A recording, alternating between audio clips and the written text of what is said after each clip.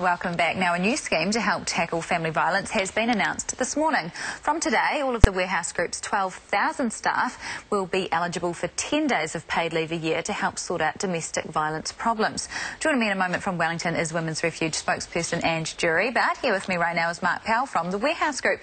Mark, thanks for coming on to talk about this initiative. This is just incredible. So 10 days paid leave on top of all leave entitlements that you already get. Tell us what's driven you to do this. Well, I think actually it's our charity partnership with the Women's Refuge. We've worked with them for over 2 years now. Shiro programme, we have our Elves on Shelves programme every Christmas.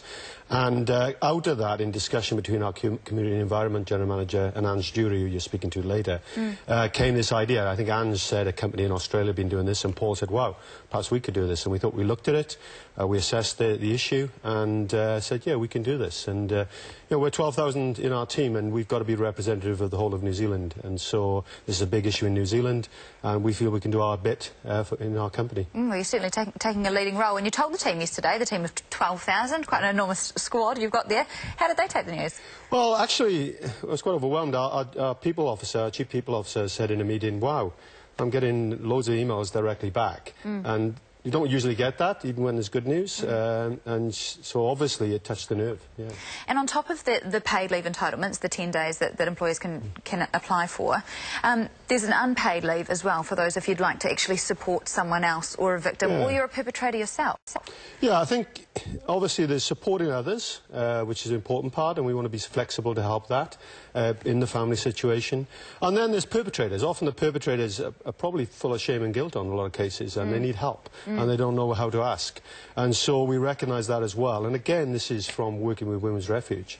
It's almost given us deep insight into an issue that most of us, let's be honest, don't think about. We sort of think of it as somebody else's problem.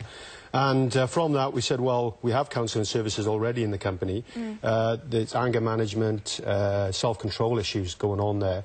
And so we will encourage perpetrators to say, look, I need help, and try and make that easy for them to do that and give help. And just very quickly, a lot of people will be wondering how you monitor it in terms of so people don't really abuse the system, abuse these extra 10 days. Have you thought that through? Well, I think, like anything in a large business, there is an element of trust, but not naivety. And I think this type of issue, I'd be amazingly surprised if people abuse it. I don't think they will.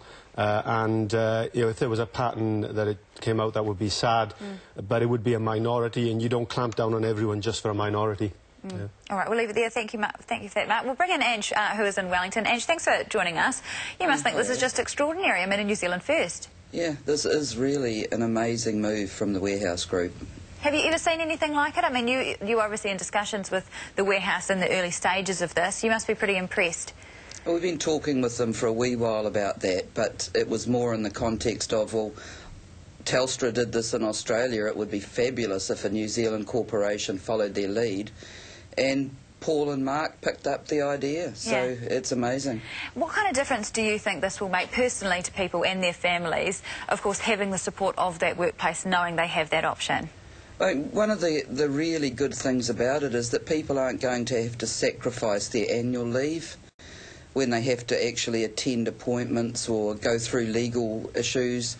Having access to the counselling service, it's just fantastic, and they're not ignoring the perpetrators, so they're actually looking at a broader picture. They're changing the language around how we think about DV. A more holistic approach, isn't it? And I'm imagining, of course, that people are reluctant to take time off work because obviously you've got problems at home. A lot of the time you've still got bills to pay, don't you? You can't just take time off willy-nilly to go sort yourself out. I mean, what we see is women leaving their jobs. That's the general result. Well, I'm sure that you, as well as many other companies, will be watching this and hoping it can be rolled out further. Ange, thanks for joining us from Wellington. And Mark, appreciate you coming in as well. And congratulations to Warehouse on their strong stance. Thanks. Yeah, really quite brilliant. It'll be interesting to see if it's taken up by others. I think it also allows, does it not, for other members of the Warehouse team to take unpaid to support someone who may need that support if they're going through court or if they're going to a sensitive meeting of some sort, so which you may have covered. But really impressive. Anyway, now, do you take all your food in big bowls to the table and serve it at the table?